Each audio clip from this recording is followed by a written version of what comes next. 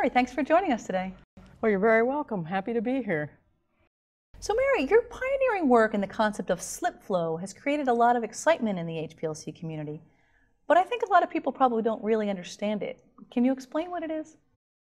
Yeah, I can explain. I'll try to be as brief as I can because it's a lot of people think it's very complicated, but I think it's really simple.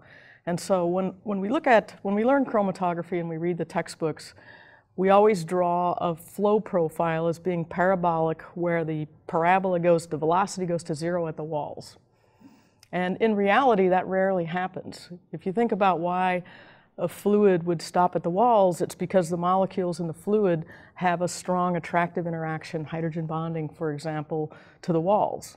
And that's only the case when, if you have water, for example, the walls are very hydrophilic. So there are OH groups on the surface. And so you have to stop in order to hydrogen bond if you're a water molecule. But in reverse phase chromatography, the walls are made of hydrocarbon, and water has a very weak interaction. And so it doesn't really stop at the walls. For chromatographic materials, which are on the micrometer scale, you can't really notice that the velocity is non-zero at the wall. But once you get down to the nanoscale, where the fluid in the middle of a channel, where I'm talking about a channel between particles, the fluid in the middle of a channel is in close communication with the fluid at the wall, then you start to notice the non-zero velocity at the wall. And that non-zero wall velocity is what is slip flow. And so it's called slip flow because the fluid at the wall is slipping along the wall rather than sticking. So people in fluid dynamics always call it either slip or no slip. They don't use the word stick, even though you might think no slip would be stick. But fluids typically would slip at the wall. And so when we work with submicrometer particles, we can easily see this non-zero wall velocity in the form of a flow enhancement. And so we get, for half-micron particles, for example, with water and a hydrocarbon surface, we get a 5-fold flow enhancement because of this non-zero wall velocity. So does this phenomenon only occur when you have very small particles? The phenomenon is always there, but you can't see it. It's not a significant effect. And so in some of your recent work, you focused particularly on the analysis of slip flow when you're analyzing proteins. Why proteins in particular? Well, we got interested in proteins a long time ago because we viewed it as a big unsolved problem. Proteins are hard to separate because they're big, so they have low diffusion coefficients. In chromatography, of course, diffusion is your friend. It's what allows you to have narrow peaks and high flow rates.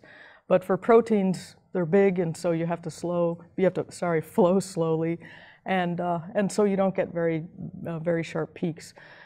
It's especially a problem with proteins doing efficient separations, or it's especially a need, I should say, because proteins are heterogeneous. When you buy a protein and you think it's one thing, like lysozyme, for example, it's actually a mixture of many post-translationally modified forms of lysozyme. There's also degradation products. There's other impurities, and so a single protein that you buy is actually a very complex mixture. And in reverse phase, these things come out all very close together. And so if you're doing LC-MS, you'll see a complicated mass spectrum. And so you need to have much better resolution than people presently have. So we viewed it as an unsolved problem. And so that's what we were initially interested in anyway. And so it turns out to be a very happy coincidence that slip flow today, with today's technology, is most compatible with proteins because today's instruments have limited pressure, limited pump pressure. And you need to have a high velocity or else you'll get a diffusion, a longitudinal diffusion contribution to the peak width. But because proteins diffuse slowly, you can use today's pumps and have plenty of flow rate for a good, efficient separation. So what kinds of results have you seen when you've been applying the concept of slip flow to the analysis of proteins, or even particularly large ones like monoclonal antibodies? Yeah, so we're especially interested in monoclonal antibodies. It represents a very fast growing sector of the pharmaceutical industry, and the pharmaceutical industry needs to establish purity of the monoclonal antibodies. And so that's been one of the things we've been looking at. And what we see is with capillaries, where we have a limited contribution from the instrument, we see just tremendous improvements in peak width, really, really sharp peaks and really high resolution. We're starting to work with stainless steel columns because that's actually what the pharmaceutical industry uses.